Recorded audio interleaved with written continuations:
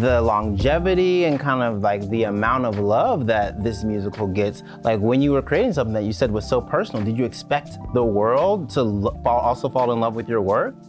No. I mean, like, you fantasize about it, yeah, but you don't expect it. Like, I expected to entertain my friends, you know, like, and expected my friends to get what I was doing musically or lyrically or what we were doing in an overall story. But I didn't really know that it was going to land with as many people as it did and with as like diverse a group of people as it did. It was like 5% of a lot of different crowds as opposed to all of one crowd. And so, you know, I started to get a clue that it would last for a long time, but I don't think we quite knew how much it would just hang in there. That's awesome. I think thinking that you're gonna have a mega hit is the worst way. It's probably the fastest way to have a flop. Maybe. Yeah.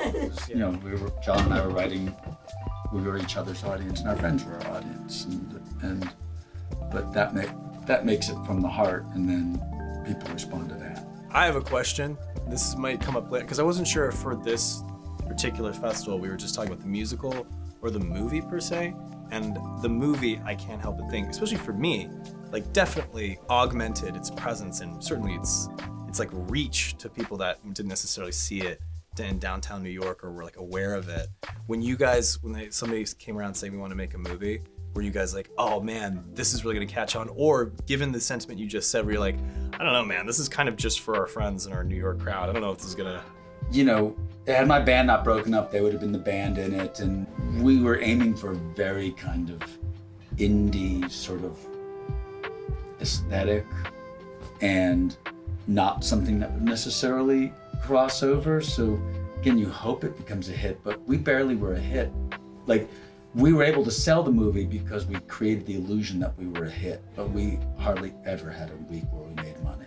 Right. And we stayed in and pretended to be a hit. And yet here we are. Yeah, and yet here we are. You talk about the reach of the film. For like musical theater millennials and Gen Z, like that is the primary source that they have for Hedwig. And then afterwards, all of the revivals. Yeah. So that's really cool to see generationally. You have to be like, wow, okay, how old are you again? And you know, yeah. I think that like Hedwig was something, it was hitting on something that wasn't even like much of a topic just yet.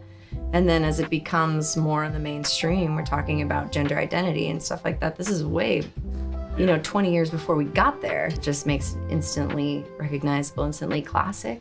Totally. And it never ever goes, it never goes out of style. The music never sounds dated to me.